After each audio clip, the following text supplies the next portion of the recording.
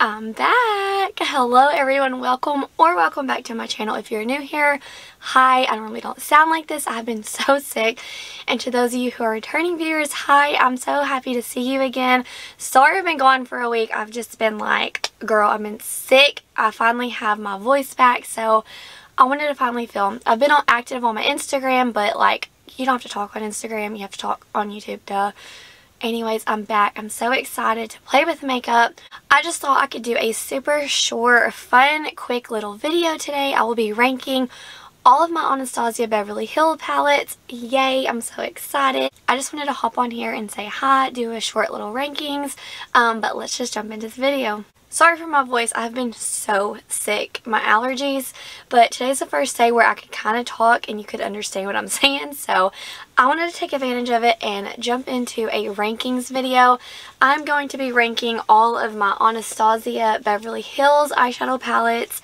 I have decluttered so many. Let's see. I've decluttered the Riviera, the Jackie Aina, the Norvina Volume 4, the Norvina Volume 5. I know there's more, but those are just some of them off the top of my head that I do not own anymore, which I'm sad because they have such a good formula. But regardless, we are going to be ranking the ones that I do have. I have got 1, 2, 3, 4, 5, 6 palettes to be ranking, and we're going to start from the bottom and then work our way up to the top.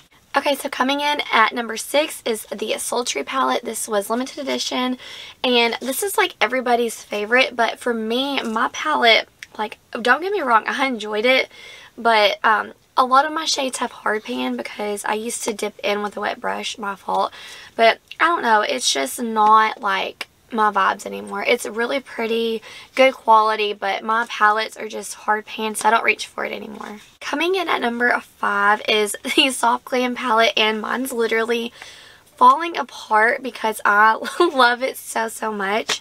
Man, I used to use this every single day. This is such a good staple palette. Those of you who are like wedding, like, it's just so good. If you're a makeup artist, it's like a staple. You have to have it in your collection. But I mean, I have hit pan on 3 shades.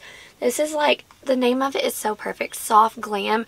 I mean, these shades are so stunning. Like, these shimmers are just like out of this world. They are beautiful, buttery and creamy. I don't think I could ever part ways with this palette. It's just such a goodie, an oldie but a goodie.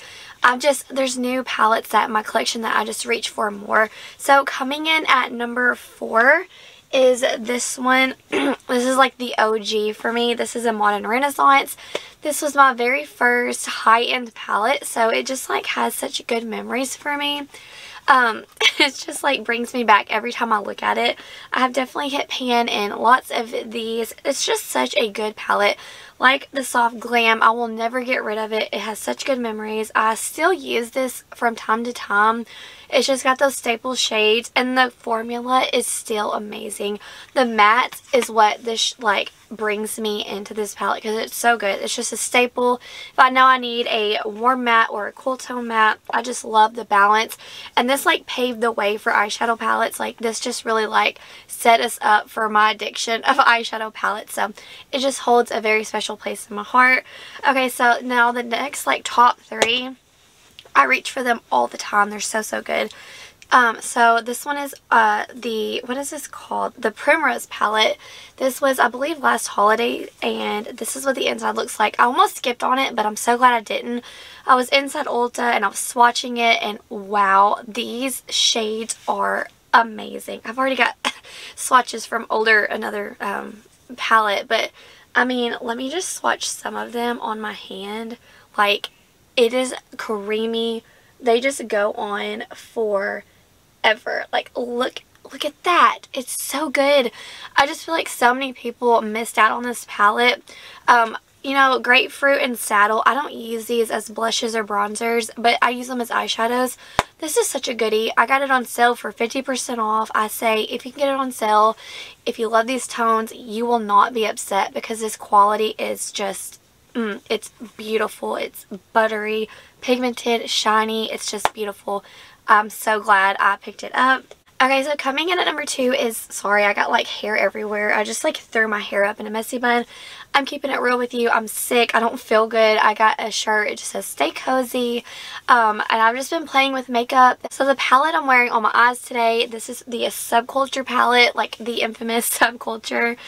Man, this is newer. I got this at TJ Maxx, and the videos and reviews on this palette like forever ago, it just made me want it. I know everyone was like steer clear, like it's just a kick-up mess, but I wanted to see what all the commotion was about, and I must say I love it. And I feel like if this would release today, everyone would have lost their minds because this color story is just so grungy and in.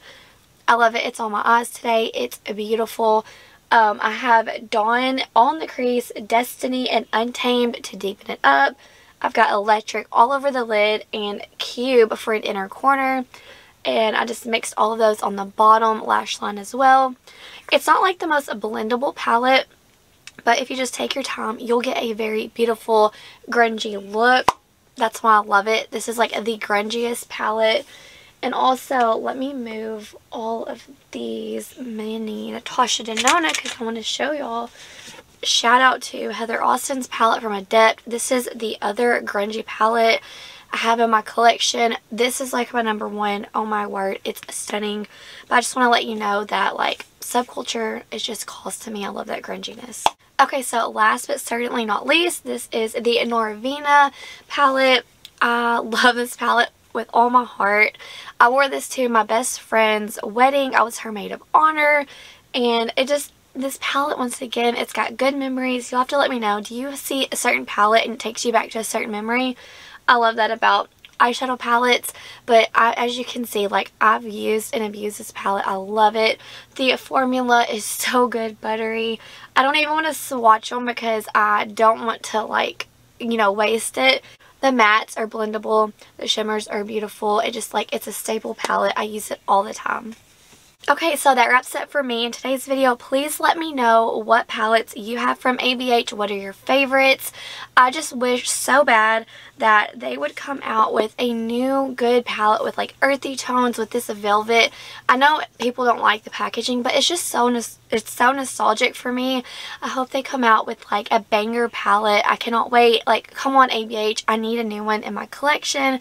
But regardless, wherever you are in the world, I hope that you're doing well. I hope that you're healthy, happy, and safe. Sorry about my voice. Stay beautiful. Bye guys.